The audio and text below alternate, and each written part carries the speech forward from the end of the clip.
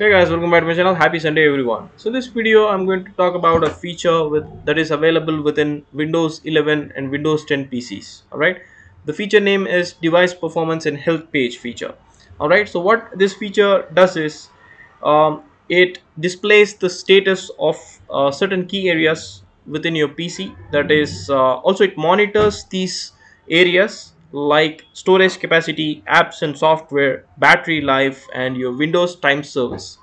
Alright, so let's quickly get into that feature page. Alright, all you need to do is just click on the Windows key and just search over here with the term device health or device performance and health.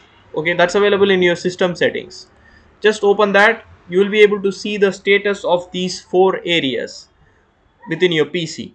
Okay, so it's storage capacity, battery life, apps and software, Windows time service. All right, so what the storage capacity means is, like, is your system running low on disk space? All right, yes or no, that will be displayed over here. Currently it says no issues. As well as the second one, battery life, okay, talks about is there anything putting an extra strain on your PC's battery.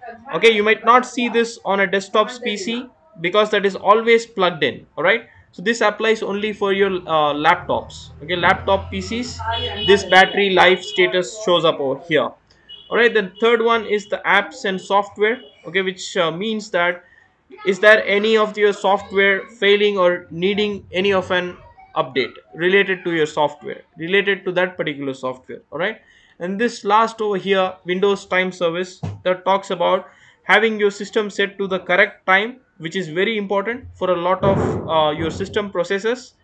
Also, this Windows time service automatically synchronizes your system clock to an internet based time service. All right, so your system time is always correct and set correctly. Okay, if this service is off or failing, device performance and health will let you know that there is an issue and hence you need to fix it, or you can fix it using the same pane. All right, so if you found this video helpful, please hit the upvote button guys, and do not forget to subscribe my channel for more Windows related features and hacks like this. Thank you. See you in the next video. Tata.